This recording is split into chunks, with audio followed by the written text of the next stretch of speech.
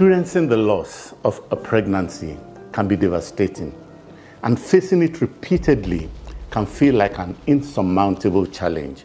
But you're not alone, and there is hope. Welcome to St. Ives Health Bite again, where we tackle tough topics with compassion and expertise. I'm Dr. Babatunde Okewale. In this episode, we'll explore the causes and management options for recurrent pregnancy loss. We'll shed light on the path forward with empathy and understanding. From diagnostic tests to personalized treatment plans, we'll arm you with the knowledge and support needed to navigate this difficult journey.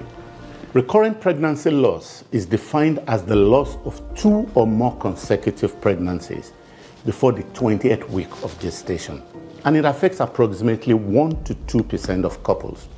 Causes of RPL may include chromosomal abnormality, uterine abnormalities such as fibroid or septate uterus, hormonal imbalances, autoimmune diseases, thrombophilia, which means blood clotting disorders, or lifestyle factors. Now, the diagnosis typically involves a thorough evaluation of both partners, including genetic testing, hormonal assessment, imaging studies such as pelvic ultrasound or HSG, and immunological tests.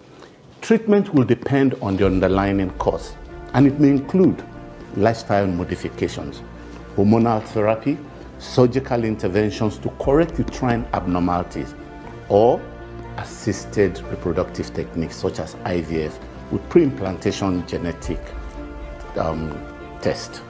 This is Health Bite, so we keep it brief. For more in-depth information on this topic, visit any of our St. Ives Hospital and talk with our consultants. And if you found this video helpful, please like, share, and leave a comment in the comment section below. Thank you.